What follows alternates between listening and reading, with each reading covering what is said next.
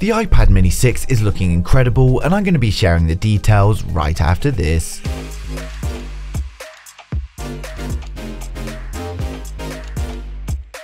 If you're new here and want to stay up to date with the latest tech, please hit subscribe followed by the bell. You can also keep up on Facebook, Instagram and Twitter by clicking the links in the description.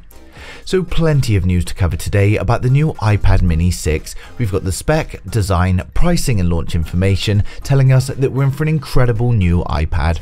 Before we get started though, please like the video if you're a fan of Apple and let me know in the comments what device you're watching this video on.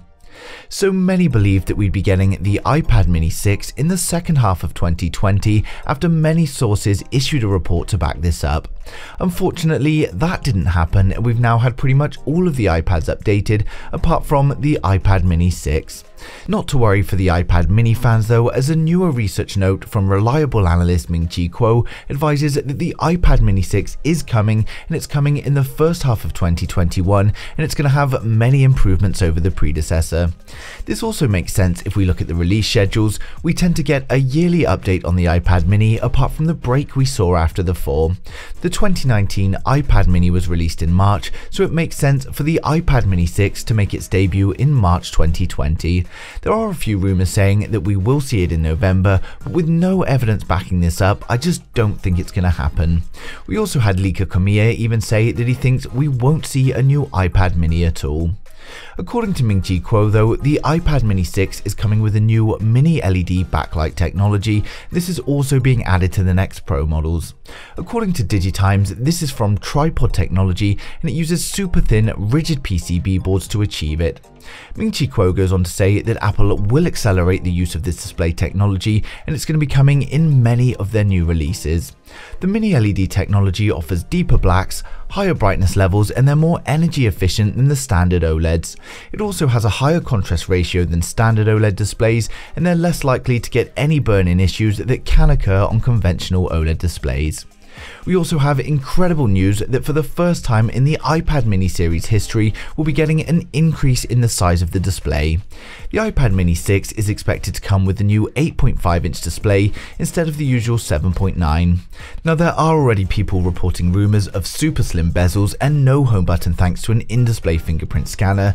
Now I'm not saying that this won't happen, but it is very unlikely.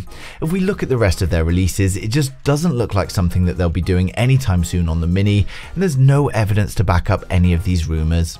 Ming-Chi Kuo also advises that the iPad mini 6 is going to follow the SE strategy and be given a more up-to-date chipset, which will likely be the A13. This is going to make for an incredibly powerful and efficient iPad mini 6, so it's great news for the consumers. This news was also backed up by Chinese tech site MyDrivers, so it is looking like a very likely outcome. And unlike many recent releases, Ming-Chi Kuo believes that the iPad mini 6 is going to be coming with a 20-watt fast charger inside its packaging.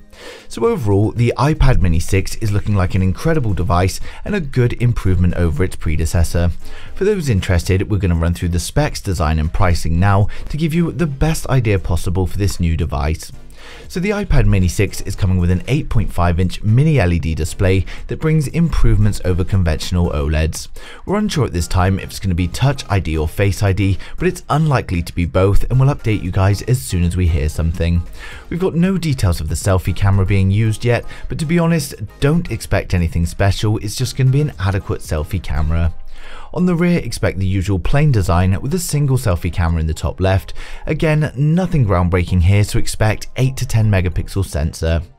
The iPad mini 6 is reportedly going to be powered by the A13 Bionic, and we expect to see 4GB of RAM with a choice of 64, 128 or 256 storage. Battery capacity is still unknown, but given the increase in size, we're hoping for a 5500 mAh battery, which is going to be plenty for an all-day battery life. Given that it's coming next year, many are also hoping to see Apple Pencil Gen 2 support, but many fear that this won't be the case after the 10.2-inch was restricted to Gen 1. There are no leaks on this yet, but as always, I'll update you guys as soon as we hear something. Now of course, the iPad mini 6 is expected to launch in March 2021. When it comes to pricing, many are saying that it's going to be the same as its predecessor at $399, but personally I think this is just a little bit optimistic. If they increase the display size and the technology, then I think it's more realistic to expect at least a small price bump, although they still have to keep it within that budget range, so my guess is expect to launch around $350. Of course, this is a little bit of information, but with a lot of speculation and supply chain estimation at this stage, so there's plenty that could change. As always though, I'll update you guys as soon as we do hear something new, but I'd like to know your thoughts in the comments below. Who out there is waiting for the iPad mini 6, and if it's not the iPad mini 6 you're waiting for, then what tablet is it? But thanks for watching the video. If you liked it, smash a thumbs up. If you didn't, hit the thumbs down twice, and I'll see you guys in the next one.